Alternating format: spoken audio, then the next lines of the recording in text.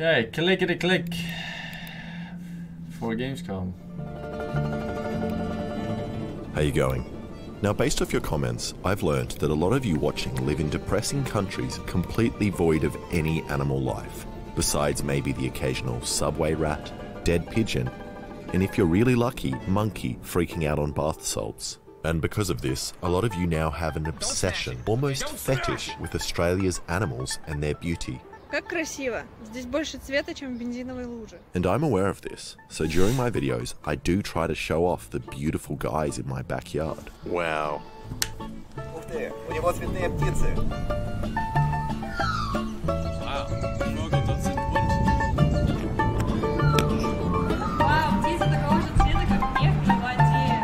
But I've now realised this isn't fair to the ugly animals in my yard. So today, I'm going to share the top 10 weird animals in my yard that you probably haven't heard of and are kind of ugly. Alright, now the first animal on this list is the Aussie bush turkey. Bush turkeys are known to be incredibly dumb and greedy animals that will do anything in order to impress a mate. What I meant to say is Lord's Mobile is #1 on this list, and I love and is the sponsor of this video. Pay attention now on how you could win a prize of $10,000 cash. Lord's Mobile is a great strategy game and perfect to kill time. And number 9 on my list is the butcherbird. This guy. Butcherbirds are a very shy, small songbird related to the Aussie magpie. They are territorial birds that have a beautiful territorial song which can be sung by one individual but often involve members of the whole gang. The individual members each have a different section to sing, and if one of them stuffs up, they get evicted from the show. I'm lucky enough to hear all of them rehearsing this song right outside my bedroom window at 6 AM in the morning when I've had too much to drink. Also, just like the Aussie magpies, they're kind of dickheads and enjoy swooping people, which I actually really respect. But they get even more sadistic than the magpies. The butcherbird gets its name from its terrifying way of feeding, which strikes fear into the heart of every other bird. The butcherbird loves nothing more than eating babies, which they get fresh from the nest of other birds. That's a baby bird, I reckon. It's totally eating a bird. That is terrifying. And after shoplifting a baby, the butcherbird will impale its victim onto a sharp stick and then slowly use the hook on the end of their beak to rip apart the prey, making it easier to eat, in exactly the same way as my local butcher. Hey mate, how you going? What can I get for you? What have you got today? What have I got? We got lamb, we got sausages, we got it all.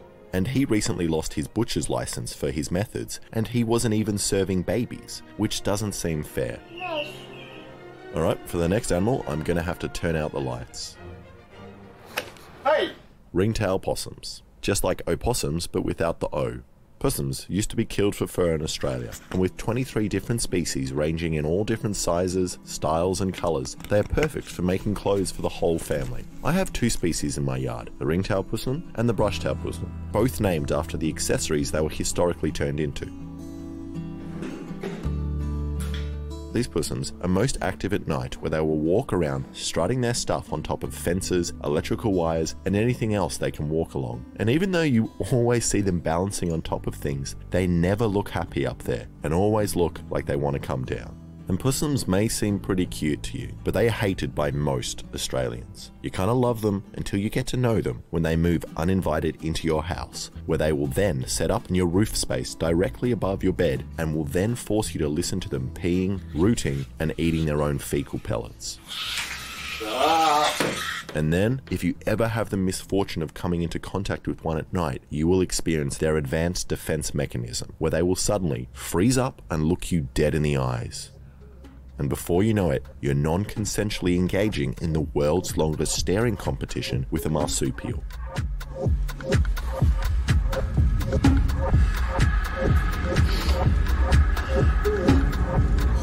Until one of you, usually me, feels too awkward to continue and you leave them alone. Fortunately, possums haven't been able to set up in my roof as it's already occupied. What? So they've set up their nest in these birds of paradise plants, which I too often accidentally disturb. Never seen that before. No, so cute. We should reenact the Vietnam War more often. Ringtail possums usually house their babies in a nest made out of leaves and twigs, which is a similar size and shape to a soccer ball, which is usually made by the dad possum. The male ringtail possum is the only possum in the world known to look after and raise his kids, which is much better than most other mammals, including my dad. But I'm a grown man now and I don't let that kind of stuff get to me. I have nothing but admiration and respect when I see good parenting and a caring family. This is probably the strangest animal in my yard, as I have no idea how it got here, I didn't put it here, and my pond definitely hasn't been around long enough for the fish to evolve. So either it was hitchhiking on one of these prawns, or God is real. And I can't really tell what fish it is. Most likely a minnow, I think. A lonely, lonely minnow. Just chilling in the pond, all by himself, fighting off tadpoles, lizards, and cats. Yes. Bro, it's too close to nature, man. But he has some fat ass insects as well. Why did I leave you all by yourself for so long? Yeah. Alright, let's go take you down to the creek.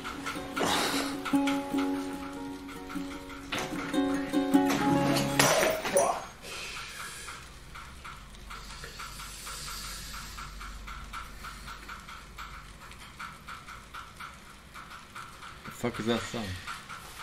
Well, making nets and webs is pretty intense and a frustrating job. First, you need to pull a ridiculous amount of silk out of your ass, then find the appropriate place to anchor the web to, and then you need to wait patiently for the bugs to come to you. So, one entrepreneurial spider decided to skip the middleman and just make a web that it can bring to the bugs. The net throwing spider is a very common spider in my yard that I usually find under this wheelbarrow, on the bushes, on this window, or on my leg. This guy is around 4 to 5 centimeters long with eyes that must weigh more than his whole body. This guy's method of catching prey is actually truly awesome. At night, they make a rectangular net between their front 2 legs, which they then poop on to serve as aiming spots. And it's debatable whether they do this on purpose or they're just lazy, but it works, so it doesn't really matter. Then they put themselves in an opening and wait for somebody to walk by. When its victim finally passes in front of the poop aiming spot, the spider will lunge down, smearing its poop-covered net all over the unsuspecting prey. And this method of active hunting is only possible because of its ridiculously big eyes. And I didn't realize how terrifying they look until I took some close-up macro photos. These gigantic compound eyes give them insane night vision. They have the equivalent f-stop number of 0.58, which means they can concentrate light more efficiently than a cat or an owl. The reason they are actually able to process light so effectively is because they have a giant light-sensing membrane behind their eyes, which their body destroys and replaces every single day. And this is actually an easy and cheap method you can use to improve the low-light capabilities of your own camera as well.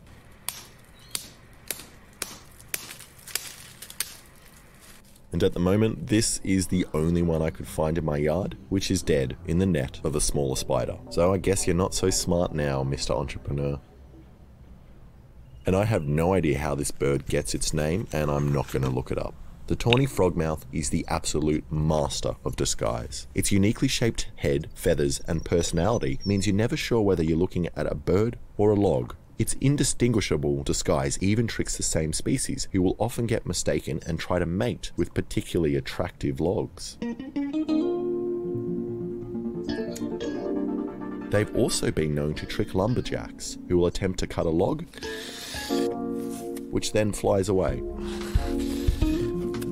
Once the frogmouth has done pretending to be a log during the day, it will turn on its gigantic eyes at night and then begin their search for food. I often see them sitting on top of telegraph poles at night or chilling out right outside my windows, where they will make this kind of strange and calming whooping noise, like they are cheering for me to go to sleep. dude, please. I'm trying to sleep. Shut up. Tawny frogmouths live for around 14 years and form lifelong relationships, typically producing 3 eggs each year. Unlike their relatives, the horny frogmouths, who are known to have massive orgies and live very promiscuous lives.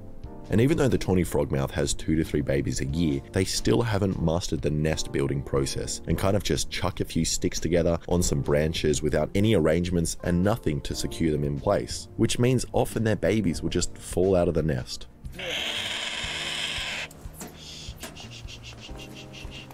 So the next time you're walking around outside, double check before you step on any sticks to make sure you're not stepping on a tawny frogmouth baby. Probably Sydney's cutest and most elusive 3 years, man. Can I have fist, please? Absolutely, my man. Maybe, possibly, seen one in my yard when it jumped in between these 2 trees, which is good enough for them to make the list. Australia has a few species of gliders, which all look incredibly weird. The species that visits my yard is the sugar glider, which is definitely people's favourite, as you Americans and Chinese people are obsessed with stealing them and selling them online for a ridiculous price. And I strongly urge you not to support the online sale of animals, as they are always overpriced and you can get them much cheaper if you buy them directly from me. If you buy a sugar glider from me now, I'm running a special deal where I will chuck in some hairbrush for free. So, as the name implies, sugar gliders are marsupials that use their giant scrotum flap between their legs to glide around. When in the air, they use their tail as a rudder, and despite their tiny size, are capable of gliding the length of a football field. But I reckon they could actually fly much further if they just listened to me and tried flapping those scrotum flaps. Then they would definitely smash the world record. Really? These gliders like to nest in eucalyptus trees in groups of up to 12, sometimes huddling together to keep warm. And they used to be fairly common in Sydney, but because of land clearing and feral animals, their populations aren't what they used to be. So I decided to head down to the local creek to see if I could spot a couple. And when we arrived, we found something we weren't expecting to find. Oh my god. He's beautiful. I've never seen one. What are they called? Really? Pine? Porcupine? They're such weird looking creatures. Pine? Porcupine? Oh, so now he's gone into the ground. Look at that. Spy. Look at that. You could not pick that guy up. Is he in the ground? No, he's got his nose sticking out. He's looking at me. No, it's not a hedgehog. It's a... Oh my god. Oh, you're so weird looking. Yeah, Come on. it's a porcupine. You gonna bite me? Porcupine. Yeah, he just doesn't want anything to do with you. No, it's not even. They don't have these See noses. his face. It's very cute little face. Echidna? He looks like a dick. Little dick nose. You got a little dick nose, mate. See you later, buddy. Should I give him my sunnies? Nah, leave him Oh, he's alone. dead. And then when night came around, we began the search for sugar gliders. Alright, so that is what we're hoping to find. But the only thing I found was lots and lots of spiders. That is a big, fat, juicy boy. Man, that's a fucking giant huntsman. And speaking of spiders, all the other animals on this list have been relatively big. But there is so much life in the garden that I can't see and don't interact with besides when I'm squishing them with my feet.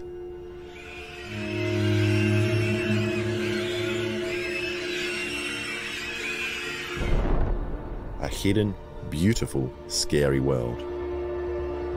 And before, this tiny world used to be out of my reach, but now, thanks to this $15 piece of plastic made by a slave in China, I'm able to easily teleport to this macro universe, letting me now see creatures more complex and beautiful than anything a sci-fi writer could come up with. Here's a quick collection of the bugs I managed to snap during an hour of searching in my yard.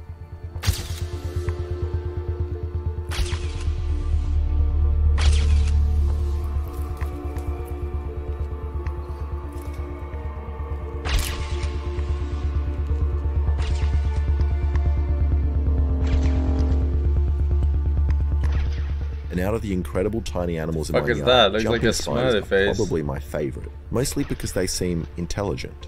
When you interact and take photos of most bugs, they kind of just stare right past you with this empty-eyed blank NPC look. But not jumping spiders. They actually seem to notice you. They will turn their big, beautiful, furry faces and eyes towards you and kind of rub their face like they're waving hello. No other bug has ever said hello to me. Jumping spiders have 8 individual eyeballs which give them full 360 vision of the world around them, and they use these amazing eyes to hunt their prey, stalking them in a planned and intelligent manner. And you know, if you ever feel bored or lonely, I seriously encourage you to just search for bugs. Just do it. Just pick a spot in your yard, sit down, shut up, and I guarantee you, if you stare at one spot in your garden for long enough, you will find some pretty amazing creatures. And the funnest part of all of this, you have no idea what you're going to see until you take the photo. Like this woman from South Australia who beat me in discovering a new species of jumping spider right in her front yard. Bitch. And the number 1 spot on the list goes to the giant fruit bat. Mostly because I think they're very cute and have also received a lot of hate over the last couple of years due to their alleged involvement in a slight worldwide plague caused by bat soup, which I think is absolutely ridiculous, as they taste horrible in soup and work much better grilled and then placed in a sandwich. What are you having? It's a bat sandwich. What the hell? Fruit bats are massive, absolutely gigantic, with a wingspan of over 3 feet. That is literally bigger than some of my subscribers. And unlike some of the other bat species out there who look like someone's hit them in the face with a frying pan, these guys actually have a very cute face and are very likable. And like the name implies, fruit bats eat fruit, which is why they occasionally visit my yard, as they enjoy eating the berries from this lily-pilly tree or have a little nibble at these lemons.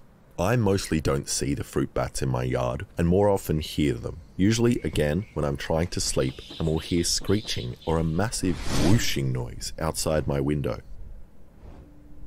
But occasionally, when I'm lucky, around sunset, the bat colonies will leave the trees they've been hanging out during the day and fly right over my yard in the hundreds of thousands to go and search for food to eat at night. I also live near one of the biggest bat colonies in Sydney. You're all looking at me very unsure of what I am. And it's pretty amazing seeing how many there are and how they kind of choose to hang out together in a social way, kind of like us. And from a distance there are so many bats that you actually mistake them for leaves on a tree.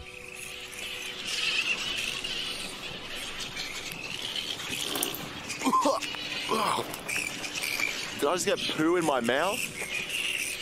Oh. Speaking of which, their poo also contains a fungus which can be very, very deadly when inhaled.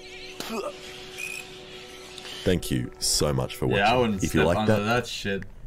Literally, no pun intended. The fuck? Yeah, I wouldn't want to live in Australia, man. It's too much nature. There should be a balance, you know.